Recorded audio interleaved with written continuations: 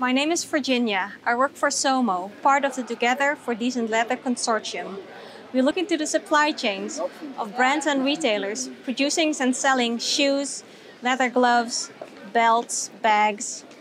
Our research into the labor conditions of workers in Pakistan, India, and Bangladesh producing these items for the European and international market produce these goods under terrible working conditions. They work long hours and are not getting paid enough to make ends meet.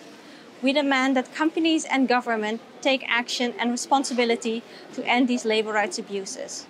Find out more about our campaign and demands at www.togetherfordecentleather.org.